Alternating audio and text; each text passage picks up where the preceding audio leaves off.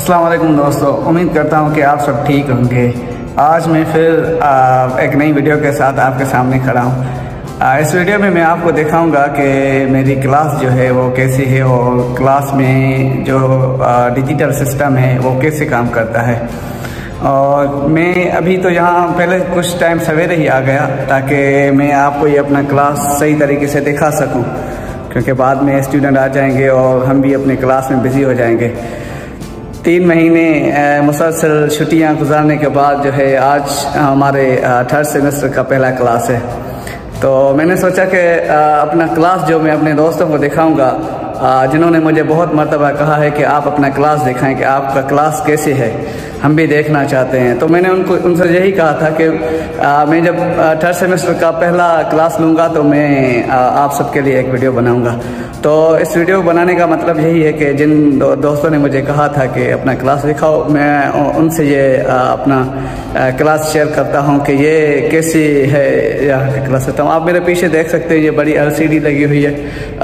ये hybrid class और smart class भी कहा जाता है इसको। तो इस पर मतलब कि यहाँ अभी तक कुछ लोग ऐसे हैं हमारे क्लास में, कुछ स्टूडेंट ऐसे हैं जो अभी तक नहीं आए यहाँ, तो उनके लिए हम जो हाइब्रिड क्लास का इस्तेमाल करते हैं और वो आसानी से जो है यूज़ करते हैं। तो इस हवाले से आप देख सकते हैं कि कितना क्लास जो है क्लीन है और जो एनवायरनमेंट है वो कितना साफ़ है। यहाँ पे जो सामने है, आप इनको हटा के आप जो है नेचुरल व्यू भी देख सकते हो। और जो है बिल्कुल यहाँ पे जो है आप फ्रेश एयर के लिए दरवाजे लगे हुए हैं, आप वो भी खोल सकते हो आसानी से। और बिल्कुल ये क्लास इन्होंने कुछ बड़ी बनाई है। उसकी वजह ये है क्योंकि कुछ जो स्टूडेंट हैं PhD और मास्टर के, उनके क्लास जो 2 या 3 हैं वो एक ही हैं, वो दोनों PhD और मास्टर वाले एक साथ ही पढ़ेंगे। तो इन्होंने ये क्लास थोड़ी बड़ी बनाई हुई है। और जो हमारी पहली क्लास थी उसमें अंदाज़न 20 या 22 चेयर्स और ये थी अरेंजमेंट, क्योंकि यहाँ मोस्टली जो क्लास की वर्थ होती है स्टूडेंट की वो 20 to 22 या 25 होती है मिनिमम। तो ऐसे देख सकते हैं आपके जो है इनका सिस्टम और ये कैसे है।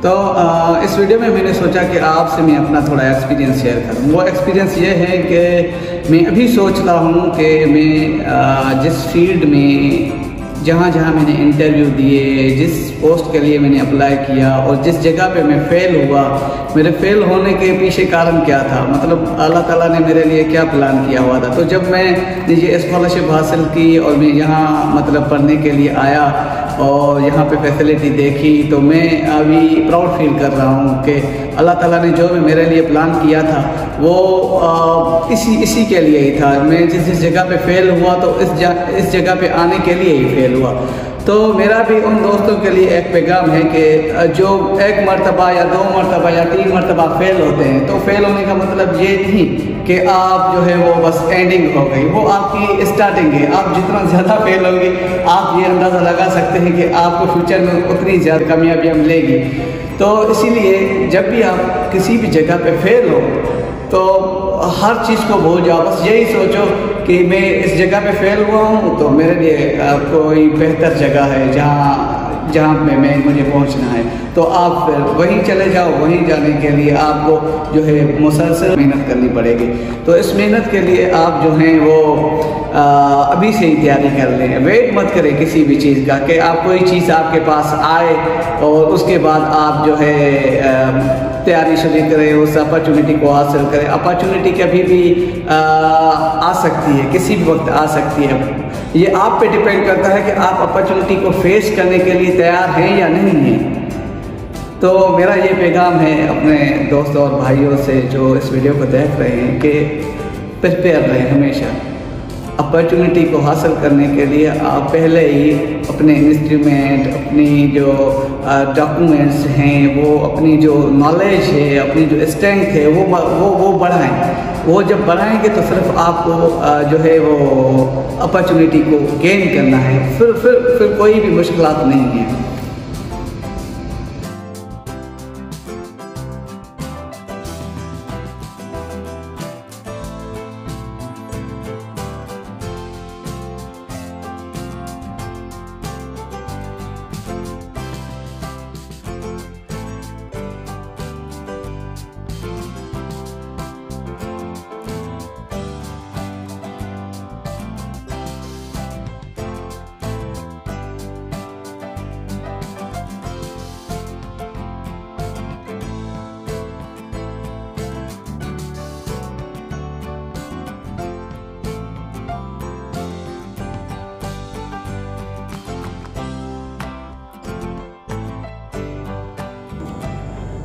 तो हमारी क्लास हो गई अब एंड और सब गए अपने घर। और मैं इस वीडियो में अपने दोस्तों को थोड़ा तारुफ कराना चाहता हूँ और उनसे थोड़ा आज की क्लास के बारे में या उनका थोड़ा एक्सपीरियंस पूछते हैं कि वो इतनी लंबी छुट्टियों के बाद आज थर्ड सेमेस्टर के पहले क्लास में आए, वो क्या महसूस कर रहे हैं। तो ये जो मेरे साथ बैठा है ये मेरा दोस्त है अफ़गानिस्तान से, इसका नाम है राशिद। ये इनसे एक सवाल करते हैं, तो आप कैसा महसूस कर रहे हैं राशिद साहब, इतनी लंबी छुट्टियों के बाद क्लास अटेंड किया? Thank you so much, Safi. As Safi introduced me, my name is Rashid, and I'm glad to be here in front of you all people. Yeah, as you said, we had a very prolonged days of holiday, and after around 3 months now, setting in the class was very amazing, and it was a very welcoming day for all of us from the faculty, and we enjoyed it a lot. Yeah, thank you so much for your comments and feedback about today's class. Thanks to you as well, Sophie, and I hope good luck for you. Yeah, thank you so much.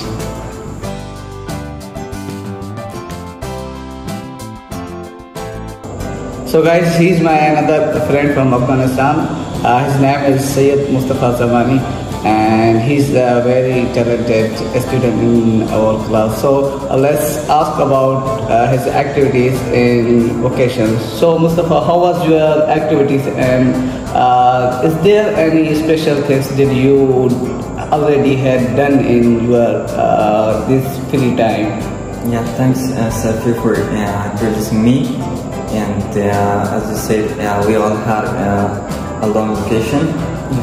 This was really a substantial moment in our careers. As all the other students, I served my time for having some researches and study some books in the library that is in our campus.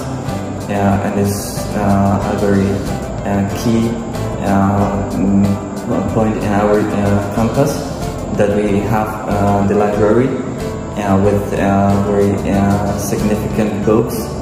And today was our, along with these things, I also joined with my friends to playing some sports, enjoying our holidays in here, and that's all. Yeah, that was very great to know about your activities. Inshallah, maybe in future so many students do some like this. So thanks for your comment. Welcome. Thank you too, Safi, for sharing my ideas. Yeah. And hope you more success in your way. Thank you. Thank you.